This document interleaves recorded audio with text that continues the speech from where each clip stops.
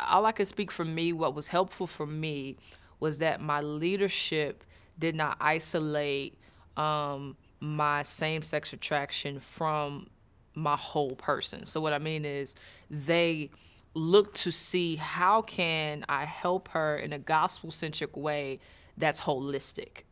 because it wasn't just that I struggled with lesbianism. It was that I struggled with hatred and bitterness and laziness and gluttony and lack of stewardship and pride and like it was a lot to me that was way much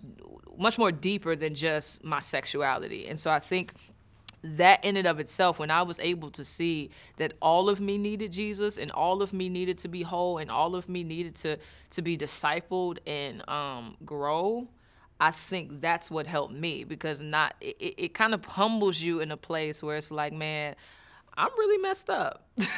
because it's not this one little fraction of me, it's all of me. And I'm able to really crawl to Jesus and know that like only he can fix me, only he can make me whole. And so I think as leaders, how can we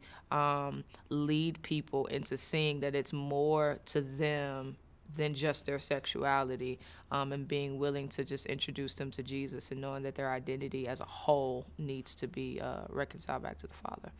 So.